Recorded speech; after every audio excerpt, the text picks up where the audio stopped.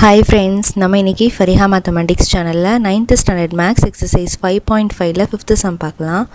இப்போ நான் question read பண்றேன். Orthocenter and centroid of a triangle are A and B அப்படினு சொல்லி ரெண்டு பாயிண்ட் கொடுத்திருக்காங்க. சோ இதுல orthocenter and centroid first கொடுத்திருக்கிறது பாத்தீங்கன்னா நமக்கு orthocenter ஓடது. ஓகே? ரெண்டாவது கொடுத்திருக்கிறது பாத்தீங்கன்னா centroid ஓடது. இது வந்து centroid. Okay, so ரெண்டு பாயிண்ட் நமக்கு கொடுத்திருக்காங்க. If C is a circumcenter, suppose C அப்படிங்கற ஒரு பாயிண்ட் வந்து circumcenter அப்படினா AC ங்கிறது வந்து diameter of the circle. ஒரு சர்க்கிள்னா இதுதான் ஒரு சர்க்கிள் அப்படினா இதுதான் diameter. Okay, இது சென்டர்னு வெச்சுக்கோங்க. இது சென்டர் அப்படினா இது வந்து diameter.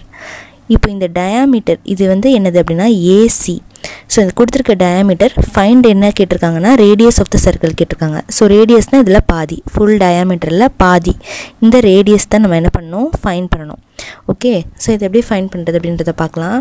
இதுக்கு வந்து நமக்கு ஒரு நோட் புக்ல கொடுத்திருக்காங்க. என்னன்னா orthocenter, centroid and circumcenter. So இது எல்லாமே வந்துச்சு அப்படினா orthocenter வந்து H ன்னு எடுத்துக்கணும், centroid வந்து G ன்னு எடுத்துக்கணும், circumcenter வந்து S அப்படினு சொல்லி எடுத்துப்போம். சோ இப்போ இந்த H S இது ரெண்டுமே G டிவைட் பண்ணுது என்ன ரேஷியோ அப்படினு பாத்தீங்கன்னா நமக்கு 2:1. internally இந்த ரேஷியோ 2:1 அப்படினு சொல்லி சொல்றாங்க. ஓகே, இது வந்து புக்ல நோட் கொடுத்திருக்காங்க. சோ அந்த நோட் வந்து நான் உங்களுக்கு இங்க ஸ்க்ரோலிங்ல காட்றேன். சோ அந்த நோட் படி நம்ம வந்து ரேஷியோ 2:1 அப்படினு போட போறோம். சோ நமக்கு as usual ஃபார்முலா என்னது p of x, y.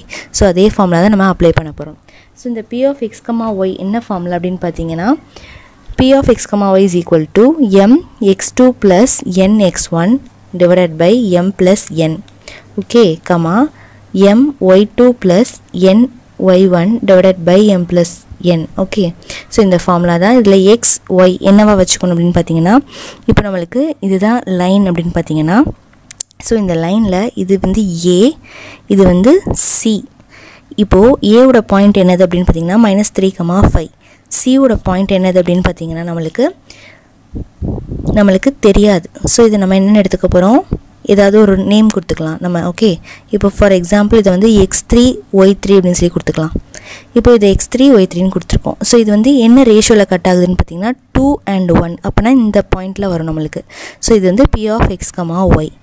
Okay, so நீங்க வந்து நம்ம h அதே மாதிரி GS அப்படினு கூட கொடுக்கலாம். நான் வந்து பழைய மாதிரி சொன்னாதான் உங்களுக்கு புரியும் அப்படின்றதனால நான் அந்த நேமை வந்து நான் ஃபாலோ பண்ணல. சோ நான் இந்த மாதிரி சொல்றேன். ஓகே, இப்போ பாத்தீங்கன்னா இது A and C 2:1ல வந்து கட் ஆகுது. சோ இந்த p of x, y ன்ற பாயிண்ட் என்னது பாத்தீங்கன்னா B என்னது அப்படினு பாத்தீங்கன்னா 3,3. ஓகே, சோ இப்போ நம்ம போடலாம். p of x, y நமக்கு தெரியும் 3,3. So p of 3,3 that is equal to m என்னது இந்த 2, 1 என்னது n. ஓகே, சோ இப்போ 2x2 இது வந்து x1 y1, இது வந்து x2 y2.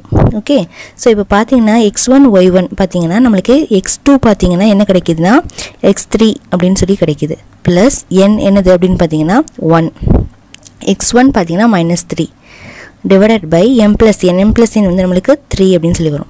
அடுத்து பாத்தீங்கன்னா m ஓட வேல்யூ வந்து நமக்கு 2, y2 பாத்தீங்க அப்படினா y3. ஓகே, பிளஸ் n ஓட வேல்யூ வந்து 1, y1 ஓட வேல்யூ பாத்தீங்கன்னா நமக்கு 5 அப்படினு சொல்லி இருக்கு. சோ இதெல்லாம் நம்ம மார்க் பண்ணிட்டோம். m plus n வந்து 3. இப்போ பாத்தீங்க அப்படினா ஃபர்ஸ்ட் x கோஆர்டினேட்டை ஈக்குவேட் பண்ணனும். சோ அப்போ 2x3 இத சிம்பிளிஃபை பண்ணி டைரக்டா எழுதுனா அப்போ -3 ன்னு வரும் divided by 3 that is equal to x coordinate equate பண்ணா equal to 3 போடுவோமா. அடுத்து பாத்தீங்க அப்படினா y கோஆர்டினேட்டை ஈக்குவேட் பண்ண போறோம். y கோஆர்டினேட் பாத்தீங்கன்னா 2y3 1 5s are 5. so 5 divided by 3 that is equal to இந்த 3. ஓகே, சோ ரெண்டுமே 3 இருக்கனால நமக்கு 3 ன்னு வருது. அடுத்து பாத்தீங்கன்னா இந்த 3 நம்ம இந்த சைடு எடுத்துட்டு போறோம். அதே மாதிரி இந்த 3 இந்த சைடு எடுத்துட்டு போறோம். அப்போ 2x3 3 that is equal to 3 3s are நமக்கு 9. இங்க பாத்தீங்கன்னா 2y3 + 5 that is equal to 3 3s are 9.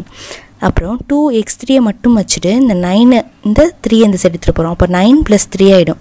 So அப்ப இங்க வந்து என்ன கிடைக்கும் 12 கிடைக்கும். இப்போ x3 மட்டும் வச்சிட்டு இந்த 2 இந்த சைடு எடுத்துட்டு போறோம். அப்ப டிவைட்ல வரும். சோ கேன்சல் பண்ணா 6. சோ x3 ஓட வேல்யூ பாத்தீங்கன்னா நமக்கு 6.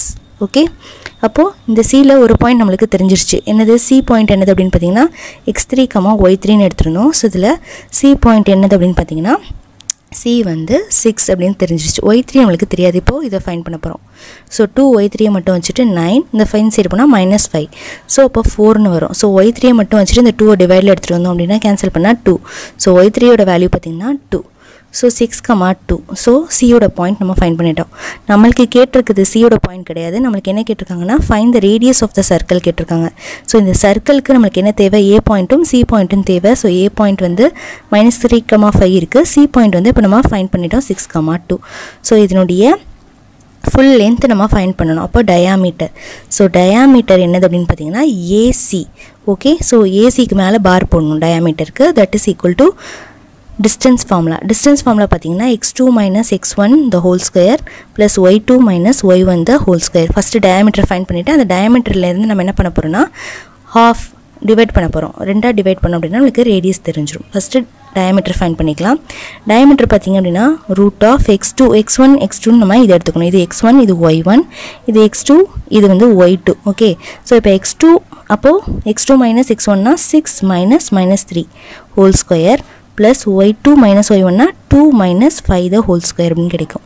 ஸோ இப்போ சிம்பிளிஃபை பண்ணோம் அப்படின்னா 6 plus 3 வரும். அப்போ 9 வரணும். நம்மளுக்கு 9 ஸ்கொயர் வந்து நம்மளுக்கு 81. இங்கே பார்த்தீங்கன்னா -3 வரும். 3 ஸ்கொயர் வந்து நம்மளுக்கு 9. ஸோ இப்போ நம்மளுக்கு என்ன கிடைக்கும், ரூட் ஆஃப் 90 அப்படின்னு சொல்லி கிடைக்கும். ஸோ இது வந்து நம்மளுக்கு டயாமீட்டரோட வேல்யூ. Okay, டயாமீட்டரோட value. இப்போது டயாமீட்டர்னா என்னது, ஏசி பார். ஸோ இப்படி வச்சுக்கோங்க. இப்போ ரேடியஸ் நம்ம ஃபைண்ட் பண்ணணும் அப்படின்னா அந்த ஏசி பாரில் ரெண்டாக டிவைட் பண்ணணும். ஓகே, ஸோ அப்போ √90 வந்து நம்ம என்ன பண்ண போகிறோம், ரெண்டாக டிவைட் பண்ண போகிறோம். ஸோ √90க்கு நம்ம ஃபஸ்ட்டு எல்சிஎம் எடுக்கலாம்.